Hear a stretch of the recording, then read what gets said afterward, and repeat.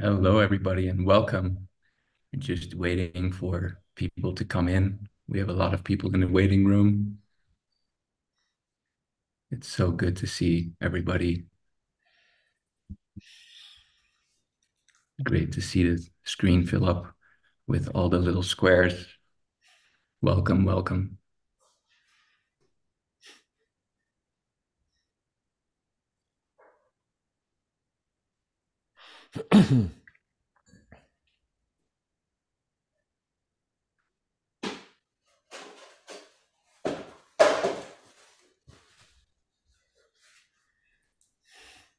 Hmm. So, hello and welcome everyone to Banyan. I'm Willem, the CEO and one of the co-founders here at Banyan.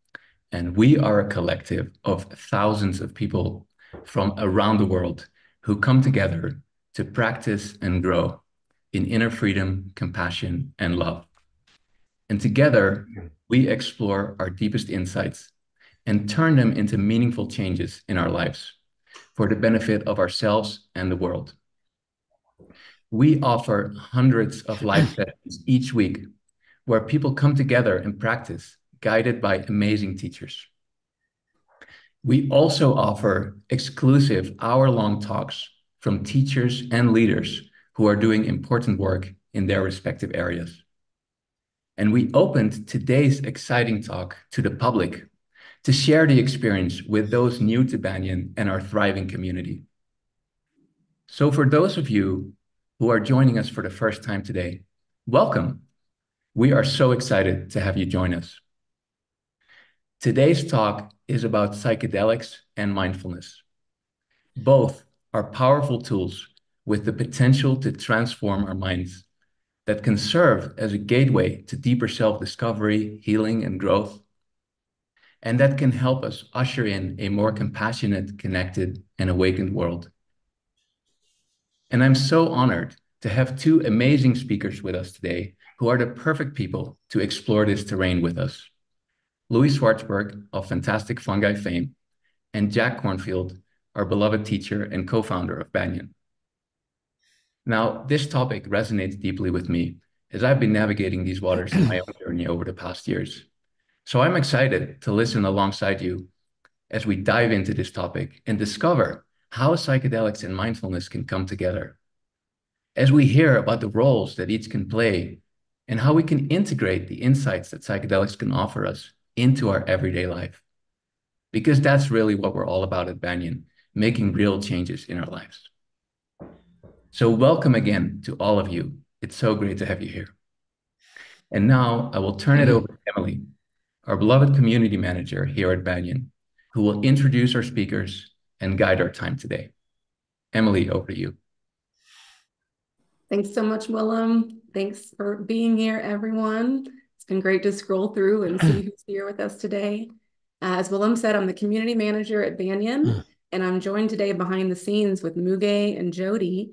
So first I'll introduce Jack and Louie, and then as they're having their conversation, we welcome you to think of questions that come up in your minds in line with what's being discussed today. We have a Q&A feature that you'll see if you look at the bottom of your screen. You may have to click more to find it, but put your question in using the Q&A feature, and that'll give you the chance to see what other people are asking. So that might make you think of a different question if you already see yours there, or you can vote for somebody else's question if it's really interesting to you. So we'll use that to kind of organize questions during the conversation. And then when the guys are ready, they'll open it up to questions. And if you would like to be able to dialogue with them directly, a good way to do that is show us that you're engaged, have your camera on. We may send you a note that, hey, your question was selected. Are you ready? So just look for that in the chat. And we will not be using the hand raise feature. If you think of a question and you want to just click the hand raise, we'll just help you put your hand down. We won't use that today. We'll use the Q&A feature. So I will begin by introducing Louie. Louie Schwartzberg is a renowned filmmaker, director, and cinematographer with a 40-year career showcasing nature's beauty through breathtaking imagery using innovative time-lapse, high-speed, and macro cinematography techniques. He's inspired millions with his TED Talks and films like Fantastic Fungi and the Netflix series Moving Art. Louie's recent work includes Gratitude Revealed and launching the Louie channel in 2023, which is carefully curated to cultivate awe and wonder, deepening our connection to the earth and to each other. Thanks so much for being here, Louie. It's an And honor to be now, here. oh, so glad you're here. And then I'll introduce our dear Jack. Jack trained as a monk in Thailand, India, and Burma, beginning teaching meditation internationally in 1974, and is credited as one of the key teachers to introduce Buddhist mindfulness practice to the West. Jack holds a Ph.D. in clinical psychology and has authored many books, sold over 1 million copies, translated in over 20 languages. He's co-founded the Insight Meditation Society in Massachusetts, the Spirit Rock Center in California, and also he has co-founded this space, Banyan, that you're enjoying today. So grateful to both of you for being here. Jack, I'll hand it over to you, and we're hoping you may be willing to lead us in meditation. Thank you. Hi, Louie. Great to see you. Very glad to have this time together. Louie's a friend and somebody I admire a lot, and we've worked together a bit, and that's been an honor for me. Welcome to you all. And let's just take a couple of minutes to kind of quiet the mind and come a bit into the present. Also, I have to check again. Is this 60 minutes? Is that correct? How much time do we have? Yes. Okay. Well, then we better get to the meditation. On your mark, etc. Settle yourself, please. Find a way that your body is at ease where you are. Feel the weight of your body being met by the earth, that you can rest on her since you come from the earth, and you're completely supported just by letting your body be connected with the seat, the floor. Let your eyes close, if you will, gently, or lower your gaze. And just bring your attention here and now. The future and the past are just thoughts. Come into the reality of the present, just where you are.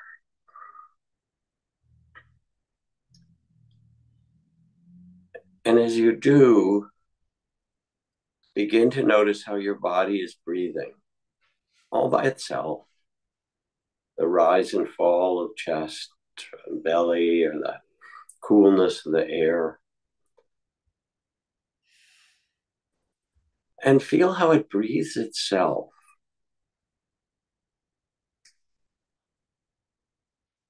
It's breathing in this ocean of air, interbreathing with the trees around you. You trade carbon dioxide and oxygen with all the leaves of the trees and the grasses, and they breathe with you.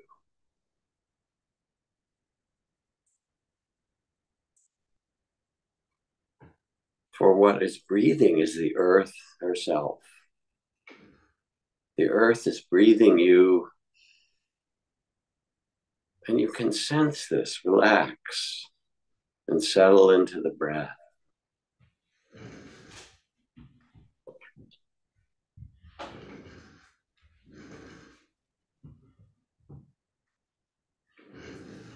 This breath that breathes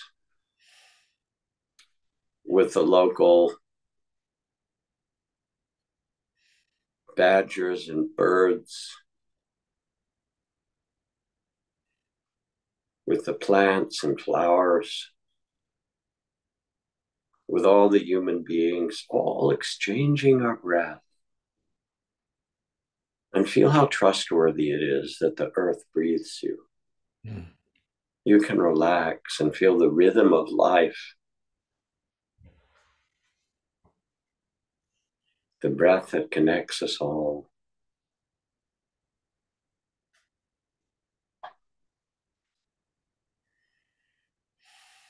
And around the breath, there will be thoughts and feelings and sounds like waves in the ocean. They come and go. And in the middle is this ever-changing, mysterious breathing that connects us again and again. Let yourself return to this breath.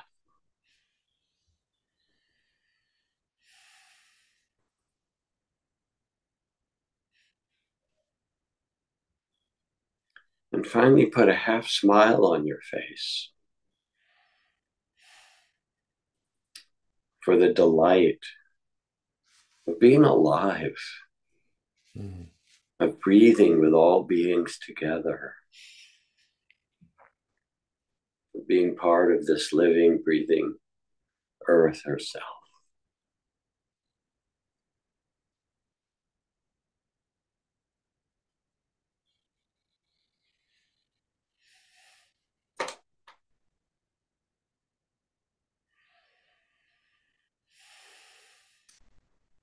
And then staying with the sense of presence here and now, let your eyes open. And we come back to you in our little squares, but we're actually bigger than our squares, just so you know. Hi, Louie. I'm so happy we get to have this conversation. And I'll just say a couple things and ask you a question. We both, as many people listening, have a history with psychedelics. And mine started back in the 60s, back in the day. And most every Buddhist teacher of my generation got started with psychedelics. You name them, and I'll tell you, they were tripping. But there was something more important. We were looking for something. And we live in a culture that's almost defined it sometimes by the absence of the sacred. And yet we feel that this kind of yearning, this intuitive wish to connect, whether it's going high in the mountains or making love or taking psychedelics or meditating. And I was drawn, yes, I was in Haight-Ashbury in the 60s and took my share of acid. But I was drawn to go to a Buddhist monastery because I wanted to understand, and I could feel from the psychedelics, as many of the founding teachers of current Buddhist, Western Buddhist community, that there was something mysterious and really important. And so I went off to find it and did in all kinds of ways, written about and talked about.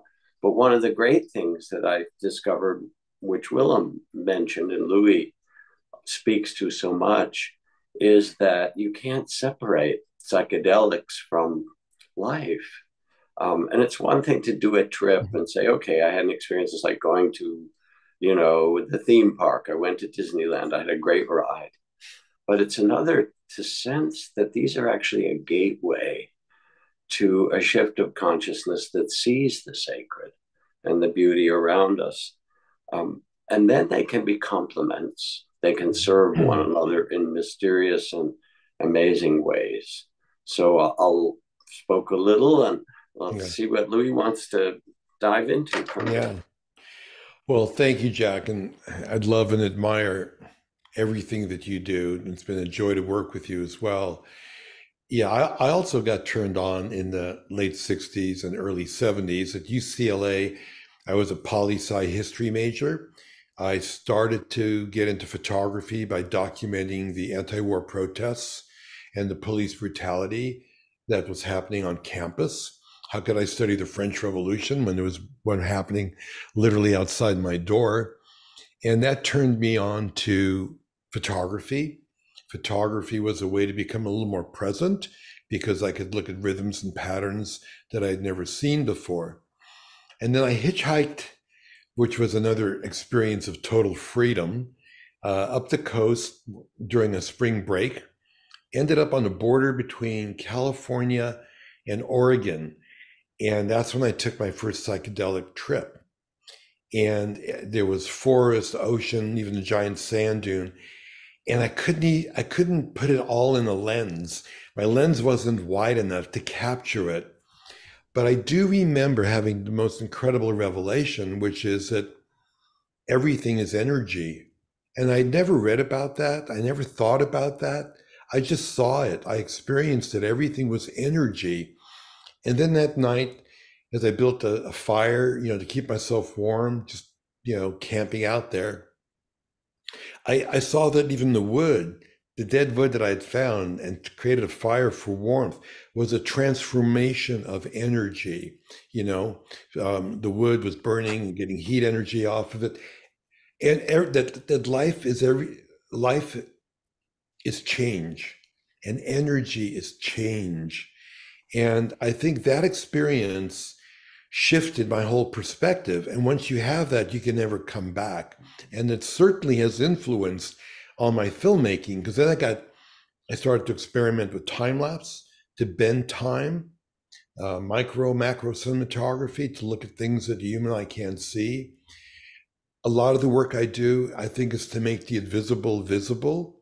And that's the perfect description of what a psychedelic journey is like, making the invisible visible.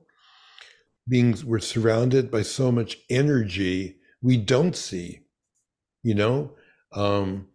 as someone that's into photography, we look at the visible light spectrum. I'm aware of that, but infrared, X-ray, gamma ray, science has all these other wavelengths of energy we don't see, yet they're part of our universe. And so I love being able to expand our horizons and our perceptions, which is the same thing that I think mindfulness practices do, is to be able to open up from that narrow perception we see every day.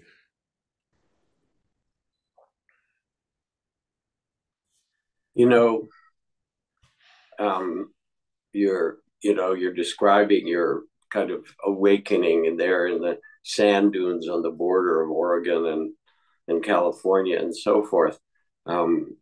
It's interesting. A lot of times we think of spiritual practice as kind of a path that, if we're good and we practice mindfulness and compassion and patience and tolerance and dedication and so forth, we'll get to some goal somewhere. It becomes kind of a path. But actually, it's the reverse. We're not going from here to there. We're going from there to here. And in that regard, psychedelics in some way open us to a revelation you talked about. And it happened for me, in which I saw the world. It was not only energy, that's one language for it, a beautiful language. A language of the sacred was another. Another is that sometimes you can see it's made of light. Energy in a certain way is light. I believe our friend Albert had some little equation about that. Yes.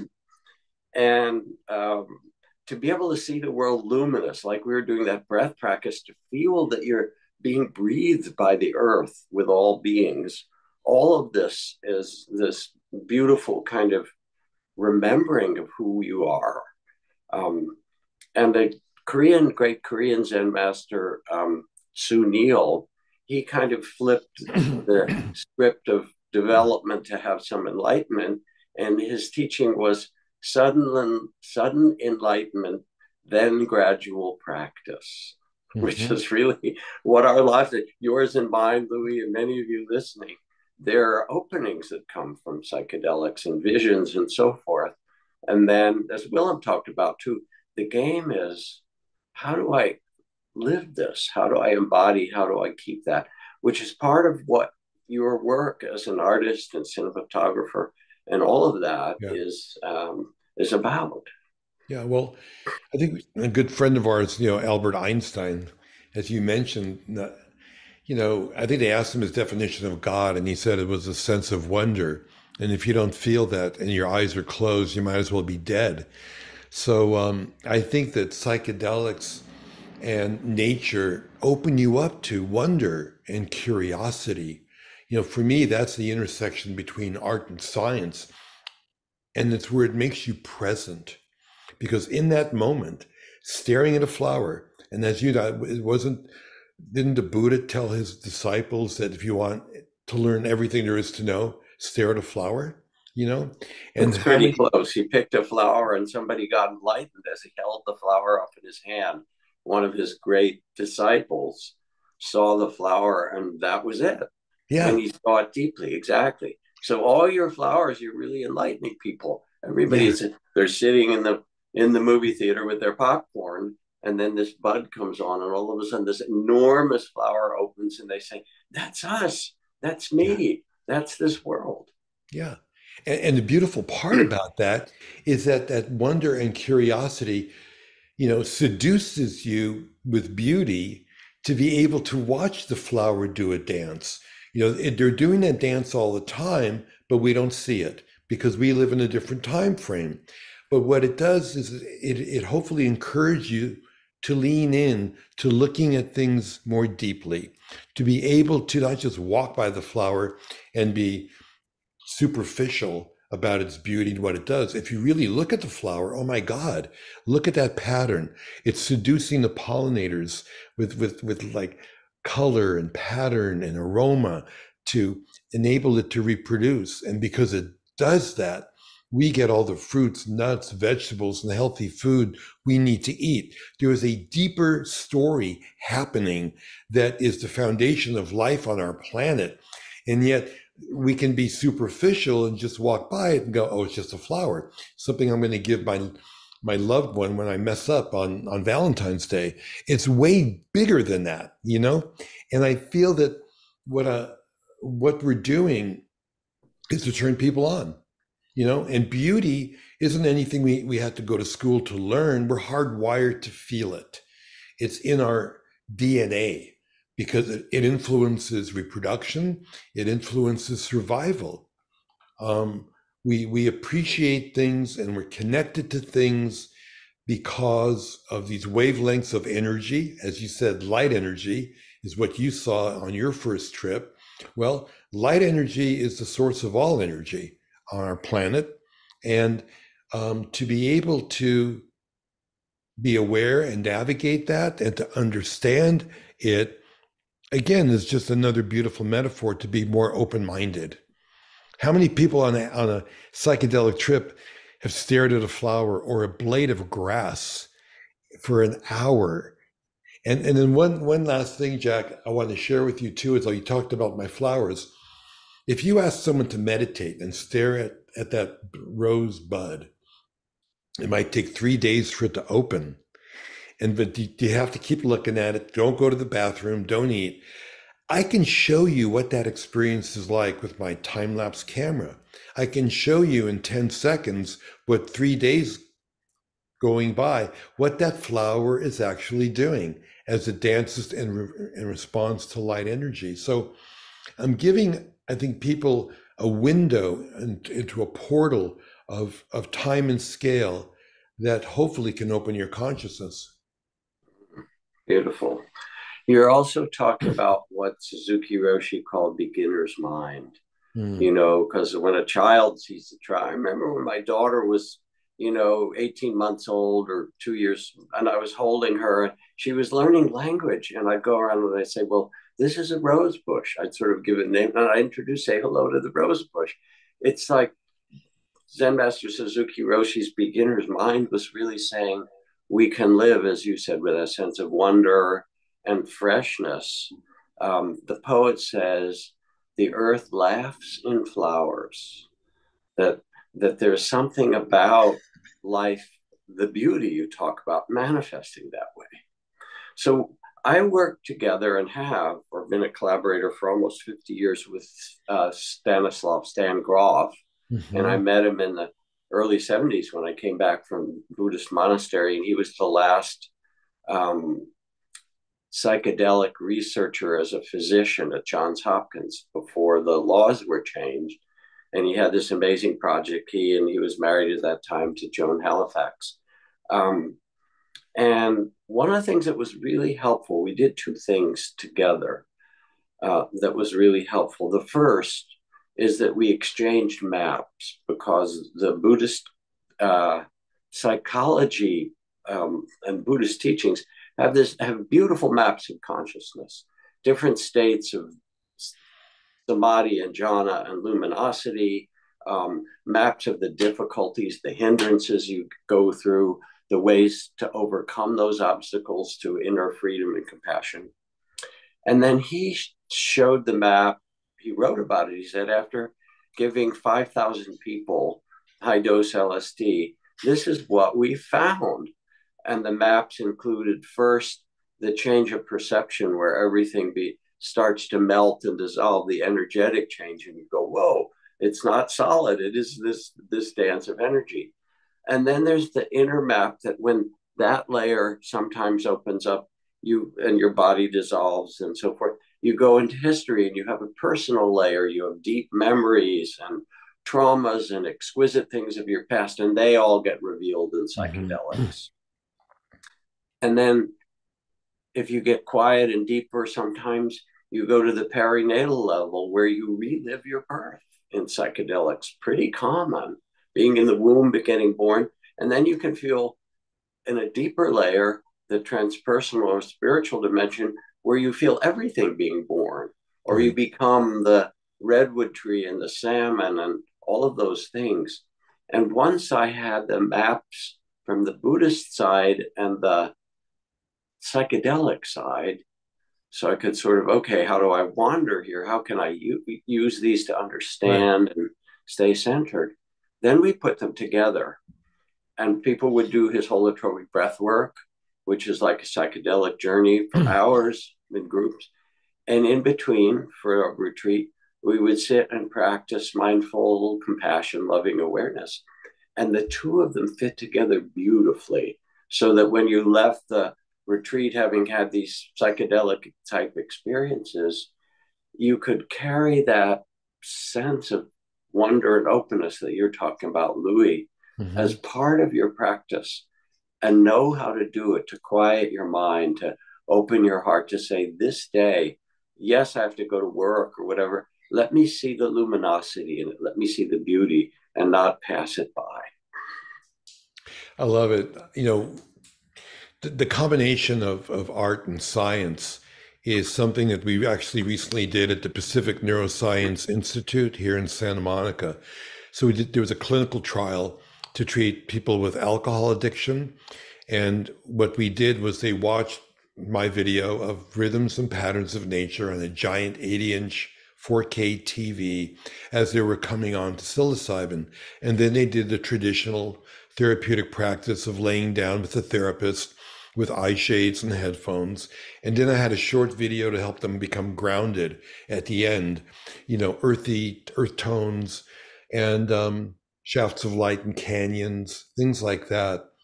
And so the results showed, which got published in Frontiers of Psychiatry, and this is the first study that's ever been done like this. It showed that the combination of my nature imagery with psilocybin was more effective than the psilocybin by itself. And there had been previous studies where psilocybin had been used at Johns Hopkins and NYU, guys like Steve Ross and Roland Griffiths and Charlie Grove here at UCLA, you know, showing how psychedelics can be a powerful therapeutic tool for, you know, addiction and PTSD. But to see that the combination was better than psilocybin by itself, and that obviously goes to this awareness we all know about set and setting. It's not just about taking this thing, it's about the intention of what you want to hopefully explore and the environment that you're in. And if you can't be outside in nature, the ability to watch my imagery, which isn't just nature, it's nature that bends time and scale, which is what psychedelics do. So I think it kind of facilitates you on that journey of feeling the connectedness. And for me, the ultimate benefit, when you saw, like in Fantastic Fungi, the patients at Johns Hopkins who were suffering from, you know, a severe, you know, diagnosis of cancer and looking at possible end of life, what was their takeaway? Their takeaway was they lost their fear of dying because they felt connected with everything. And what an incredible gift to be able to give someone who is faced with that dilemma I might be dying. Physiologically, things are going wrong, but mentally, what the fuck? What's going to happen? Where am I going? Especially if they've never had a spiritual experience, especially if they're maybe stuck in the old paradigm of some religion of heaven and hell. What a frightening cliff to be standing on at that moment and so the benefit of losing your fear of dying, I believe, helps you heal. Mind and body is connected. You can't separate the two. We know that. So if you can ease the anxiety, those patients that I filmed are still alive. Yeah. And what you're talking about is also reclaiming the human heritage of the wisdom of these substances as well as the inner trainings, because they were all originally part of the indigenous world, Exactly. whether it's the ayahuasqueros or ibogaine, or, I used to sit with Matsua Don Jose Rios, this 101, 103-year-old Huichol shaman in peyote ceremonies. And we would sit up all night and chant and take peyote. And it wasn't the peyote alone, although that was powerful, but it was also sitting in community in the middle of the redwoods by a waterfall. And all of a sudden we realized, that we are part of this natural world in a way that you don't. I mean, I grew up in the suburbs, and that wasn't part of the curriculum. Right. So there's something, we're reclaiming our humanity and reclaiming the sacred by doing this. And also, it's incredibly important that we have community, which is why perhaps these groups at Banyan will be really good, because in ways you need to talk about it. I had this amazing experience, or I had this terrifying experience. But if you have the maps, it turns out that when you have a difficult experience, there are ways, as in meditation, to become the loving witness of it, the loving awareness, and say, oh, birth and death, joy and sorrow, good and evil, pleasure and pain, night and day, the opposites create the world. And I can step back and see the dance of it, that it can't just be one-sided. It's only going to be birth. It has to be renewing itself. And that understanding translates into how we hold the unbearable suffering and the unbearable beauty of life, the whole thing. How do we hold that, which is what we are, from a vision of what makes it holy? And that's the freedom that comes. So there's this profound coming together of the perspectives that dates back thousands of years in the Buddhist tradition and tens of thousands of years in the indigenous tradition. Right. And they all invite us into this. And then people will ask, I'm going to say one more thing, but doesn't Buddhism have like precepts? You shouldn't take drugs, you shouldn't get intoxicated. And it does. I mean, in some traditions, in the Hindu Vedic tradition, there was soma. It probably was mushrooms, but it could have been something else. In traditions around the world, there's the use of sacred substances. But the real translation of that Buddhist precept is to not take substances that lead you to intoxication in an unhealthy or unskillful way. So you're not getting drunk and thereafter doing all kinds of other things that harm you and harm other people. This is the opposite. Yeah. Yes, everything can be, even psychedelics can be misused. Everything can be misused. But this is the invitation to take this in service of awakening and then to integrate it from your meditation practice into your life. So I also was born in Brooklyn and my parents never took me out into nature. My first nature experiences was, as I described, was when I first, went into nature in college. I never knew how to backpack. It's a miracle I survived. I just went out and did it. But I think that what's beautiful, and actually I learned this, in 1992, I think I did the first really documentary about climate. It was called Oceans of Air.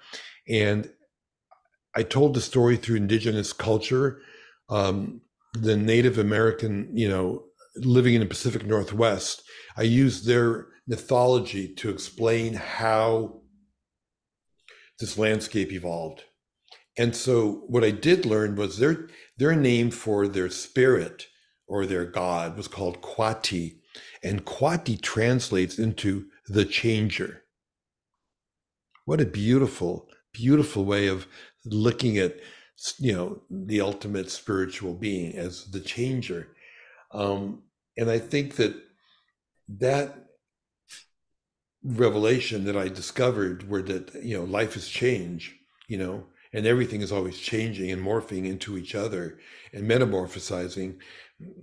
My, fantastic, fungi is all about the mycelium and the fungi. I mean, is it the end of life or the beginning of life? Because things are broken down into their individual components, which is what fungi do. For life to regenerate, people always look at it as decomposition, as a negative thing, as a bad thing, but maybe it's not. It's simply just recycling energy for the circle to be complete. And no, once you see it that way, and talking about not getting addicted to things, you don't have to do psychedelics more than once, perhaps, in your life. Once you get it, was it Alan Watts who said, once you get it, hang up? It's like the question now is, how are you going to integrate that wisdom that you got, that gift of wisdom, of nature's intelligence, into your personal relationships, into your community, into, the world? How are you going to activate the wisdom of seeing the harmony, how everything is interconnected, and how when it is all interconnected, it encourages life to flourish. What a beautiful thing. That's why I think I could have been a biologist as much as I could have become a filmmaker, because I look at those rhythms and patterns of biology and see it as the blueprint for how to live your life. It's a spiritual practice to be able to observe biology, because it evolved over billions of years. And it's all about, communities flourish when everybody works together. There's no greed. Nobody hoards. It's all about regeneration, reconnection, symbiosis, mutualism. These are the things we need right now in our society, right? With the polarization that's happening. It's the feminine side of nature that we need to applaud, not the macho side of kill or be killed, which is in nature documentaries, which I don't like. Survival of the fittest, the top of the food chain. Billions of interactions are happening every second right now in the microbial level, but between pollinators and flowers. Billions of interactions are happening right now that we don't acknowledge on Discovery Channel when it's Shark Week, which gets ratings, So we need to honor the other side, the foundation of life. And there comes through this, I love what you're saying, a kind of absolutely innate compassion and tenderness, because it's us. It's like if you hurt your hand, you don't say, oh, poor hand, maybe I should take care of it. Right. It's you. And the whole gift of meditation and sacred attention or loving awareness is to see that it is all you, that it's you, as you're saying that. So on we had these large retreats, Stan Groff and I and others, with holotropic breathwork, hours of breathing with intense music and hundreds of people in the room. And I invited my twin brother, who is a scientist. He was a kind of pretty respected geneticist and population biologist, and to come. He'd also taken his psychedelics in the day. And we lay down next to each other and we did this deep breathing for a few hours, not talking at all. And we both, the room dissolved and there was the music and everything became energy or light in its different ways.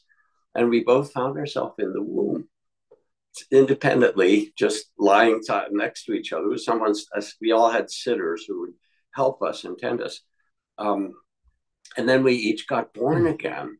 And we came out of it. We looked at each other and we said, wow, we were back there in that little space together. And here we are. And there was something mysterious about feeling ourselves what you're talking about, being part of the universe, birthing us in all these forms. And it was my brother died a couple of years later of blood cancer. And this was one of the experiences that kind of in our later life got us back to that incredible sense of opening and awakening. And people say, well, are these experiences, is enlightenment and meditation, whatever that is, the same as enlightenment? It's the sacred is the sacred. Yeah. The beauty is beauty, consciousness, who we are is consciousness. Yeah. And whether it's these substances or walking in the high mountains and remembering, feeling that mystery that you're part of it, or making love, or taking psychedelics, or sitting with someone when they're dying. And you're in the face of this mystery when spirit leaves consciousness leaves the body, silent like a falling star. And you know that it's not the body, that who we are actually is consciousness itself that inhabits this body, and that the earth is conscious, that this is what we are. So all of this comes revealed. And then we get to live, as you say, Louie, with that understanding. Yeah.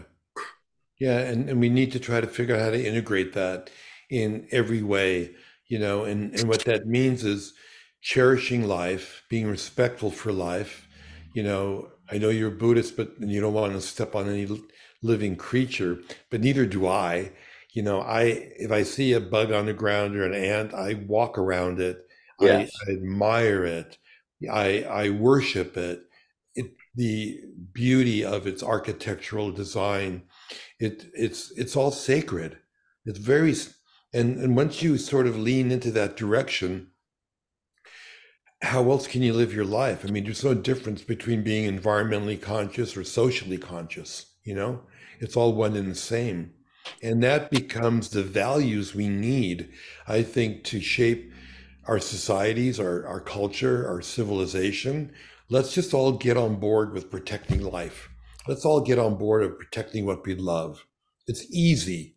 It's really easy. It's not political. It's an emotional connection to the energy that is sacred. And you can find it everywhere.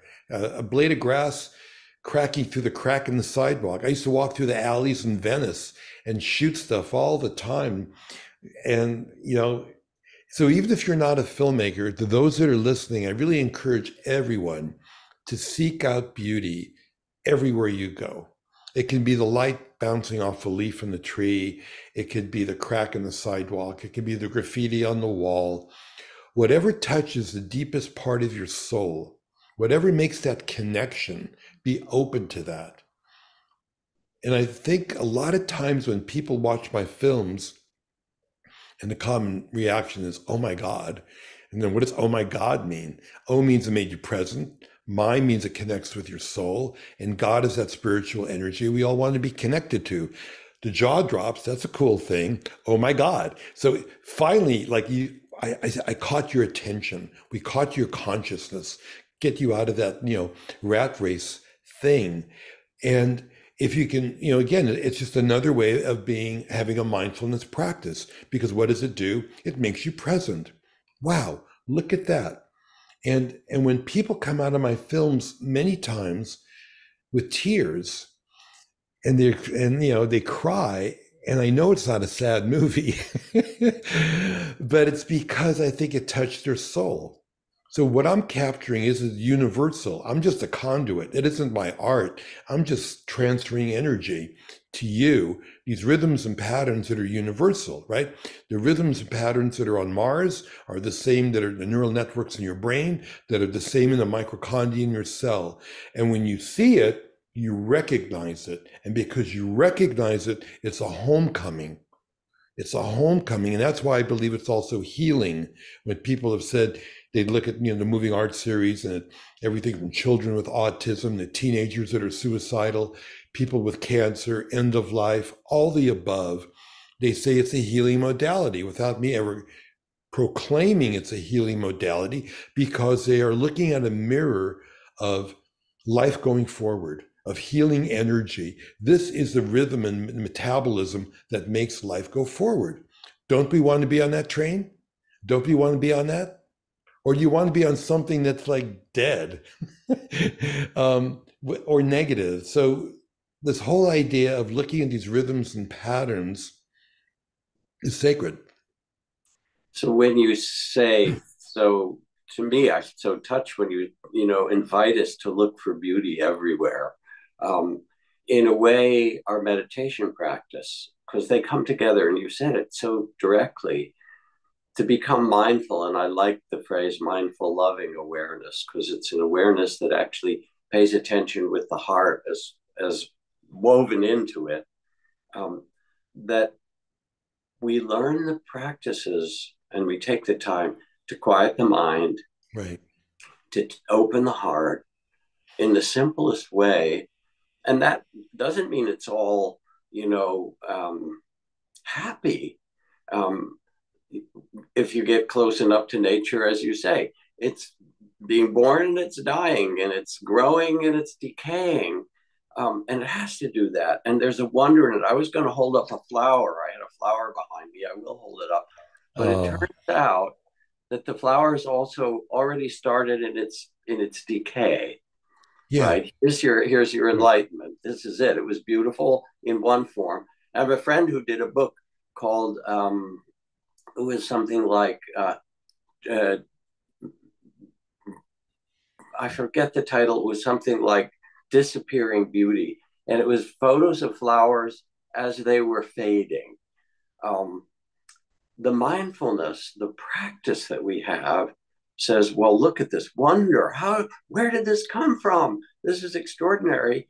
And it is going through the remarkable changes that uh, everything on life, what you're describing. So meditation, like the beauty you just is the doorway to Right. see this in its glory. Now, Yeah. I realize that we should probably take a few of the questions and Sure. comments, just because this is so much fun, and we want to invite you to come in that way too. Yeah. Can you bring a person or two onto the screen, and we can? Yeah, Absolutely, thanks, Jack. Emily. Yes, you guys, it's been really fun behind the scenes because you've been answering the questions as quickly as they come in. So thanks so much. Okay, our first question is from Victoria, who asks, what is your favorite psychedelic integration story? I find we best learn from these narratives connecting us to our humanness, and the integration story is not often shared as much as the story of the trip. Feel free. So my first response, Victoria, is to ask what yours is. I will answer, but you ask, what makes you ask this? You must have some story. Well, I first want to say thank you so much to both of you for awakening so much awe and beauty in all of us. The story that comes to mind, I'm a therapist and I work with a lot of folks, both with breathwork practice, I'm a behaviorist with psychedelics. And a woman came to me recently, and after she had this journey, we've been integrating with some breathwork actually. And she said, in the breathwork, I kept crying. And each session, I kept crying and going back into these memories of this trauma and letting it come up and out. And in the last session, I didn't cry. And I said, well, what do you think that's about? And she said, I'm learning to live with this now. I got into the feeling of this is now a part of me, this knowing. And now I get to live with this. And it was a get to live with this. It wasn't I have to live with this. So for me, it was extremely profound combination of, the psychedelic breath work and the psychedelic entheogenic medicines coming together and creating this really beautiful synergy in this woman's body where she's learning to live with new parts of herself that at one point were hidden. So that's what comes to mind for me. Zen master Seung San Sansanim, the Korean Zen master I studied with in the 70s and loved, people would ask him questions, and sometimes he would look back and he'd say, you already understand. And so you gave a gorgeous answer to the very question that you raised.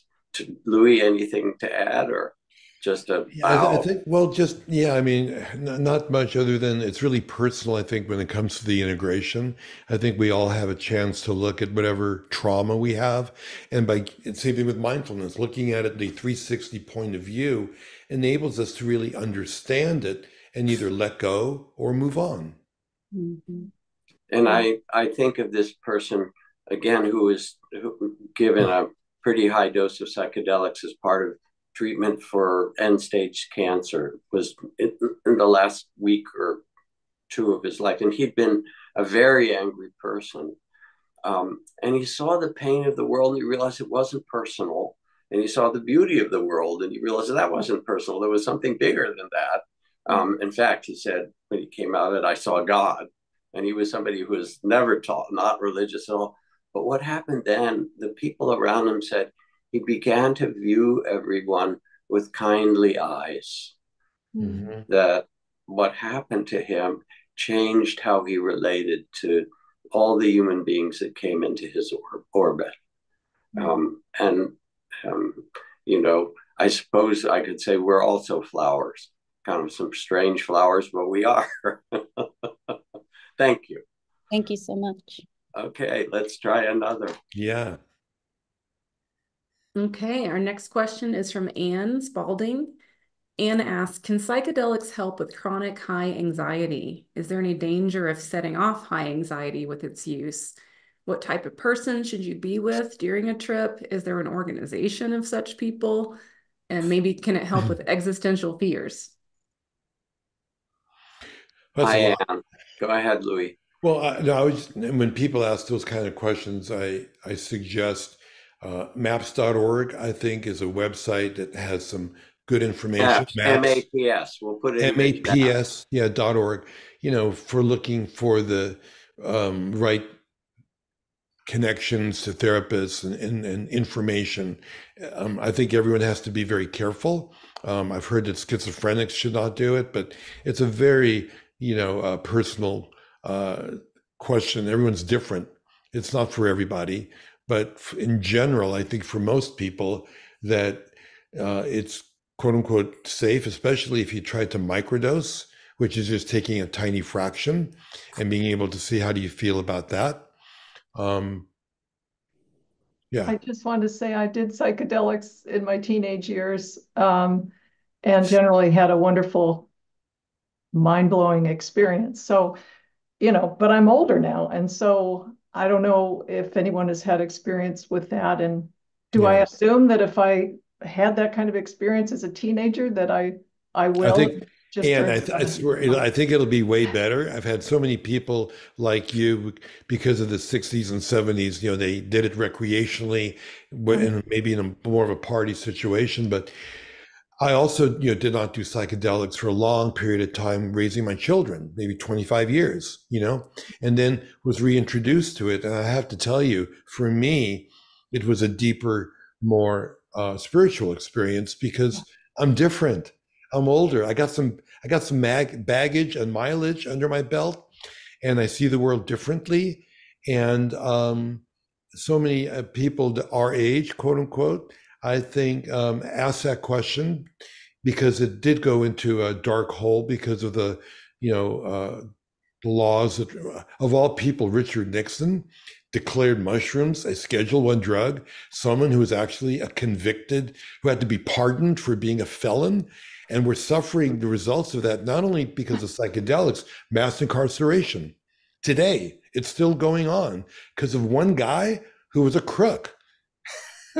So we have to take a little bit of a perspective on what happened and realize we should have just continued on this evolutionary path. So I also want to add to Anne, because it's a beautiful question that you raise. And it is individual.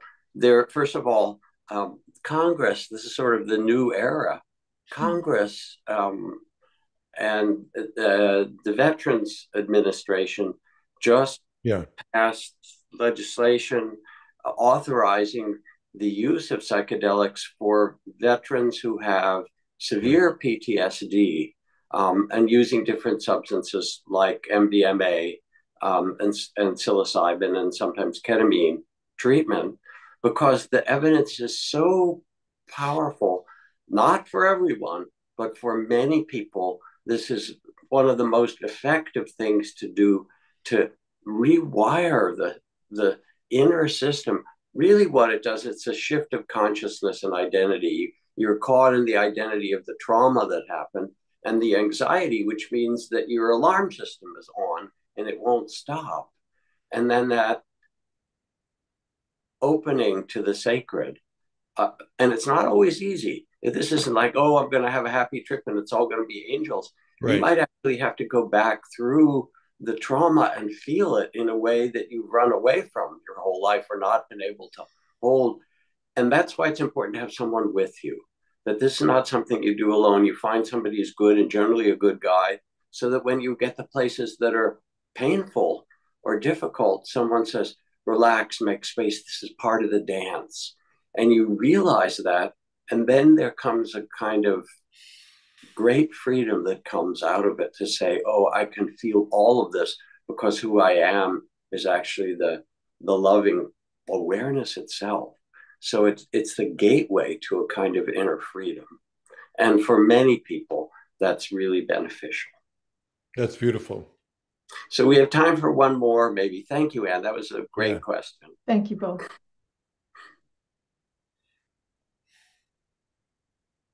Okay, let me find. Okay, our nurse says, I took LSD a dozen times in college. It was a wonderful opening to much of what you've been describing, but my last trip was terrifying and I experienced a severe panic attack. I've not only taken psychedelics or marijuana since then.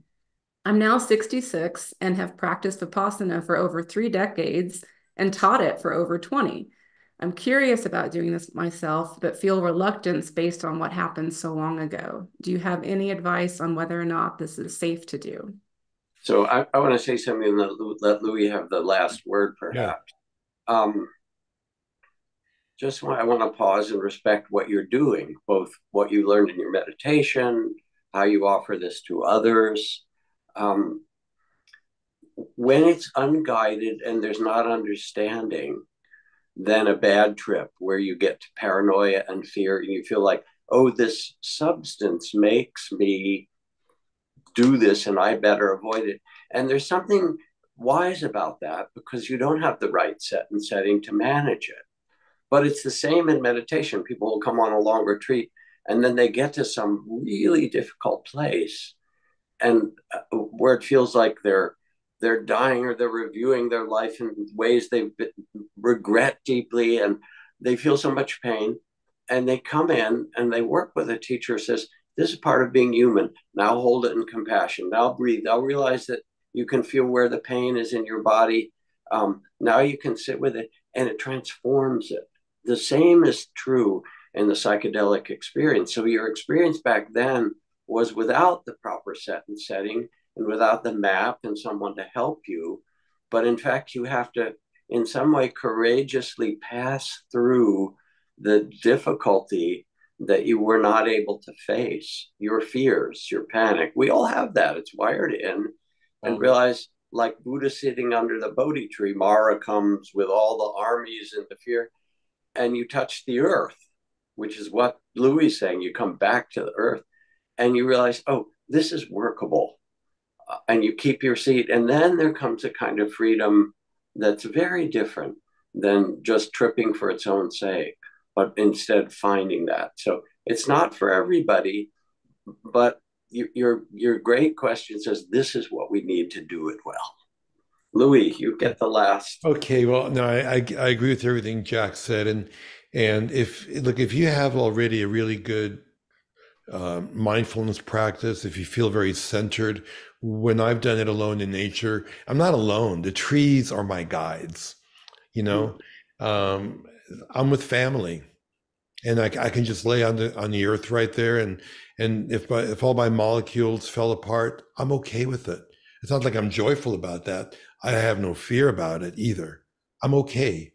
I'm just okay, And so, but I think with people that knowingly have certain fears and traumas, definitely they should work with, I think, a professional therapist and be more cautious in taking perhaps a journey So yeah, I agree with what Jack had to say, and there he is with the flower. And what did the Buddha actually say with the flower? I'd love to end on that.